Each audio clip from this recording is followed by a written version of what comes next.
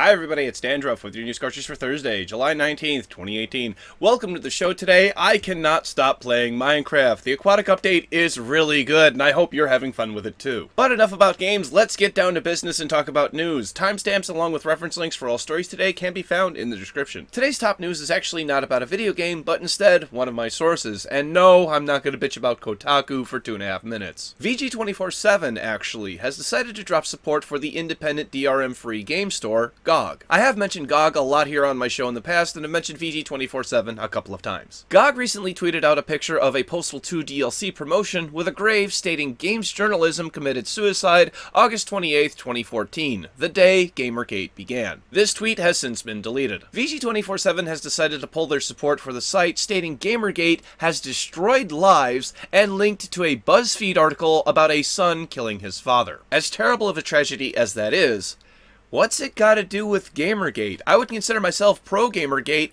and I don't think this is a left or right issue, but it has to do with better ethics and transparency in games journalism. Anyone else who tried to cram other shit onto it had an agenda that they were pushing and lost focus on what Gamergate was really about. By the way, I'd like to mention that this shit has been over for quite some time now. Nobody really cares about Gamergate anymore. What's done is done, and now people are more scrutinizing of their sources, as they should be. Since this has happened, as I mentioned, GoG has deleted the tweet and issued an apology. VG247 has yet to make a response. Whiskers was so angered by this that he decided to no longer use VG247 as a source until they issue an apology of their own, and I agree with this decision. We will not be linking to VG247 any longer other than this story until they grow the hell up and learn what Gamergate was actually about. Supporting it does not mean you support murderers or anti-feminist behavior or any of that bullshit. I started this show in part because of Gamergate, and while I may not be a journalist, I wanted to lead by example and try to give people clear information as to what is going on in the video game industry. If you have anything you'd like to share in regards to this story, please share your thoughts in the comments below. Looking for something to play next weekend? How about giving Hammond, the newest hero to come to Overwatch, a try? Blizzard is hosting a free weekend next week just after our furry hamster friend joins the roster. In release announcements, the free update to enter the Gungeon called Advanced Gungeons and Draguns is now out for PC, PS4, and Xbox One. Here we have a gorgeous looking red Spider-Man themed PS4 Pro with pre-orders opening today, and it comes with a 1TB hard drive. Finally, I saved the best for last. Here is the Call of Duty Black Ops 4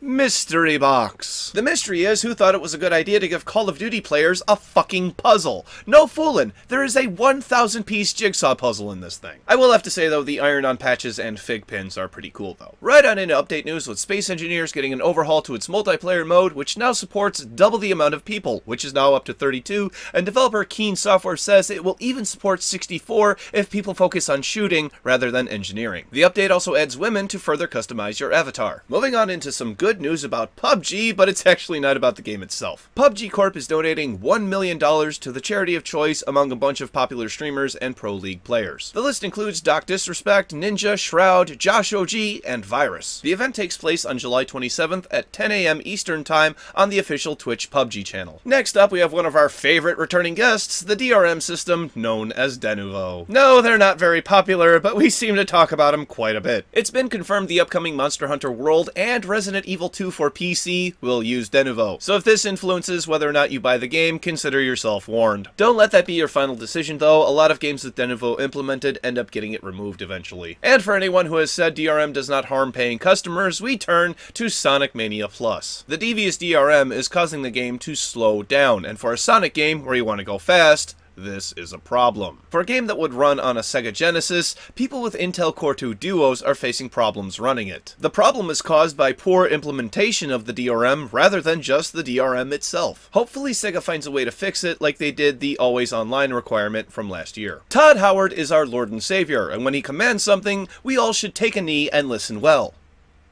I promise Whiskers didn't write this part. Mr. Howard said during an interview it would be his personal preference to not remaster Morrowind. This is really unfortunate too because Morrowind is a 16-year-old game and its age is more than showing. Updating it to a modern engine, even the Skyrim engine, would not only improve the graphics but also improve mod support. Plus it would be an easy way to make money because not much has to go into development of the game, and Bethesda could use that money for things like tuna, balls of yarn, or catnip. Daddy Todd recently said that they would stop making Skyrim ports if people stopped buying them. So by that logic, if more people started showing interest in a Morrowind remaster, then they would have to make it eventually, right? Send Mr. Howard a tweet if you want to see this done, but please don't harass him. Finally today, we are going to end with 2 men in Japan getting arrested, and Pokemon Go is involved somehow. For our first one, a 37-year-old man has been apprehended and charged with violating Nintendo's trademark. He was selling Pokemon Go Pluses, the wristband accessory for the game that was modified to automatically spin any Pokestops nearby. Honestly, this doesn't seem like that big of a deal to me, but Niantic has been consistent in their overbearing protection, so this isn't surprising. The man claims he did not think what he was doing was illegal. This last one is not so innocent. A 51-year-old man has been arrested for stalking. He claims he was just standing out in front of a 33-year-old woman's house playing Pokemon Go. However, she has security camera footage of him walking around her house between the months of May and June multiple times. So needless to say, this does not seem like an isolated incident, especially when you consider authorities had already warned the man back in 2009 for following the same person. Remember to be safe while playing Pokemon Go, try to have a friend with you if you can, and don't forget, you do have a phone with you if you need to call police.